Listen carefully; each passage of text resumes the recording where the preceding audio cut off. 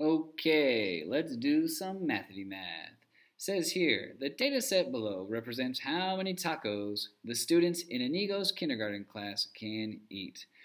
So to be clear, each number represents how many tacos one student can eat. So this student eats 6, this student eats 1, and so on and so forth. And you see here we have two variables, and ultimately our goal will be to solve for those two variables. And it says, please note, A is less than B, and B will be greater than 8. Okie dokie. When we do these, in general, the first thing you want to do is rewrite these numbers all in order. It really will just benefit you for a couple of questions in general. So here we go.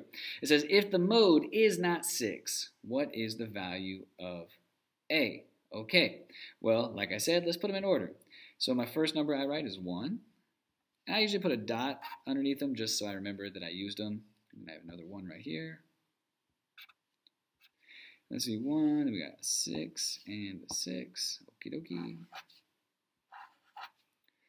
Got 1, 1, 6, 6. What's next? 8.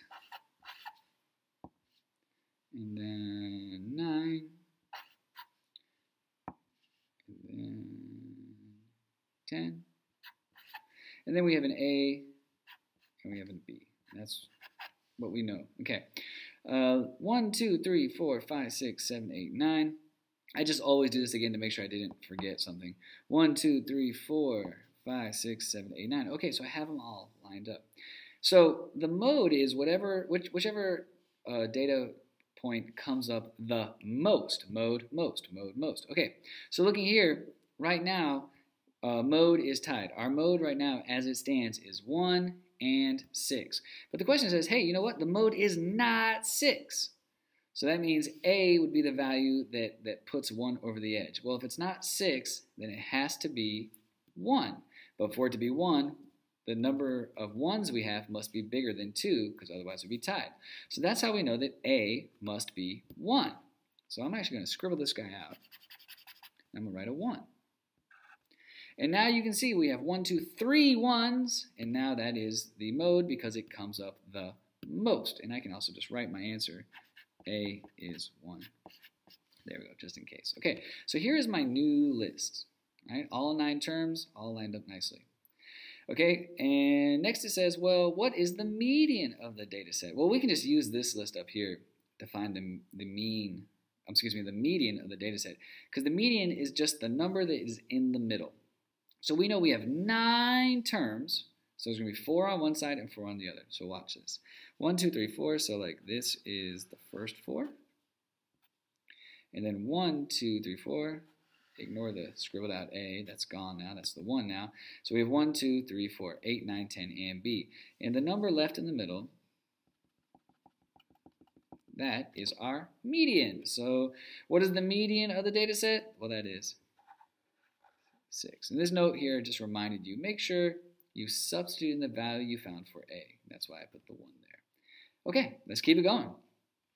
It says next, if the mean of the data set is 10, what is the value of B?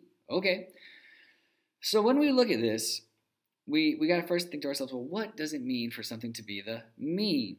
All right, so the mean is if you add up the entire data set, divide by the number of terms, in this case that'd be 9, and then that would all equal 10. So first we need to add up everything in our data set. So 1 plus 1 plus 1, that's 3.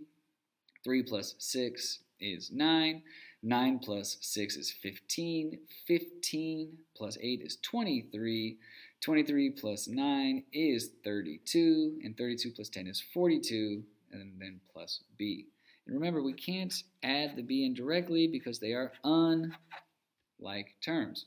So that's the top part. That's everything added together. We divide that by the number of terms. There are 9 terms. 1, 2, 3, 4, 5, 6, 7, 8, 9. And it tells us your answer will be 10. Okay, that is the setup. Building this equation is step 1. And it's maybe the most important step because if you can't build this, it's pretty hard to solve. Okay. The next step is just algebraic in nature. We just multiply both sides by 9 to get rid of this denominator of 9. So if I multiply both sides by 9, those 9s cancel. I guess I can just do it. I just multiply both sides by 9, so those 9s cancel. And then you get 42 plus b equals, well, 10 times 9 is 90. And then we just subtract 42 from both sides. So 90 minus 42 is 48. So you have b is 48. And this is why it's important to keep your question in context. Because there's a little kid in kindergarten class who can eat 48 tacos. That's amazing. So, what does the value of b tell you? Okay, in the context of the data set in mathematics, that tells us that 48 is an outlier, or b was an outlier. It also tells you that there is potentially a very large child in a kindergarten class who can eat 48 tacos.